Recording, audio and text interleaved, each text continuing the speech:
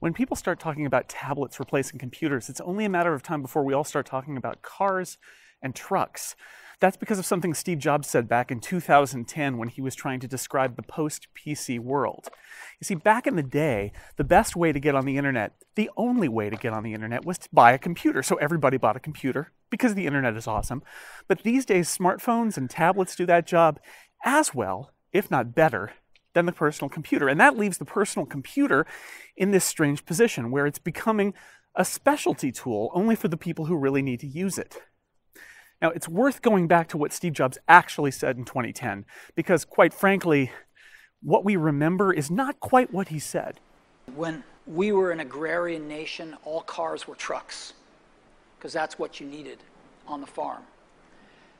But as vehicles started to be used in the urban centers, and America started to move into those urban and then suburban centers, cars got more popular, and innovations like automatic transmission and power steering and things that you didn't care about in a truck as much started to become paramount in cars. This isn't really true. In 1908, Ford began selling the Model T, the first truly mass-market vehicle, and it was a car. Still, Steve Jobs makes a fantastic point here about how consumer demand shapes product design. Through the years, car designs have evolved to make things much more comfortable for the people who buy them. Can you believe cars didn't used to have cup holders? PCs are going to be like trucks. They're still going to be around. They're still going to have a lot of value, but they're going to be used by 1 out of X people. In other words, PCs will be a niche technology while the majority of people will gravitate to smartphones and tablets. And this transformation is going to make some people uneasy. People from the PC world, like you and me. It's going to make us uneasy. And we like to talk about the post-PC era, but when it really starts to happen, I think it's uncomfortable for a lot of people. And because it's change, and a lot of vested interests are going to change, and it's going to be different. Now, this may be the most interesting thing out of everything Steve Jobs said, because it's about how people who were born and raised in the PC era, people like me, are going to be increasingly uncomfortable with the changes in the post-PC era. When Steve Jobs says vested interests are going to change, it makes me think of the concerns professional Mac users have had since the new MacBook Pros came out. It was once Apple's vested interest to cater to the professional computer market. Is it now? If tablets are cars and Macs are trucks, how can you explain Apple's design of the 2015 MacBook and 2016 MacBook Pro? These are optimized for lightness and thinness, not processor power.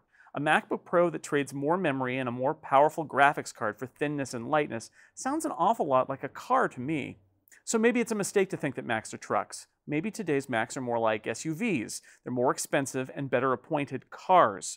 It's a category that's just as popular as the car, and it's way more popular than the pickup truck. If Apple decides the largest market for Macs is the SUV market, people who want to buy a computer but don't really need to be professional grade, where does that leave the harder core Pro users? If you've been driving a Ford all your life, will you switch to a Chevy, or will you drive a Ford SUV and learn to live without the truck bed?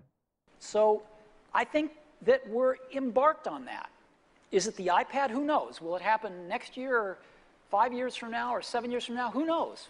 So here we are, 6 years later, and PC sales are down. But so are tablet sales. Meanwhile, smartphone sales are in the stratosphere. So what does that mean? Maybe the smartphone is the car after all. Maybe the smartphone is the general purpose computing device that everybody's going to own and use to happily get on the internet. So what's the truck of tomorrow? Will it be the personal computer, as Steve Jobs suggested? Will it be the tablet? Will it be some merged combination of the two? And if you're somebody who loves Apple products, you have to ask yourself, will Apple stay in the business of making trucks? Or will it be too focused on the bigger business of making cars for the masses? Just as Steve Jobs suggested back in 2010, it's change, and it's going to be different, and it's going to make all of us uneasy.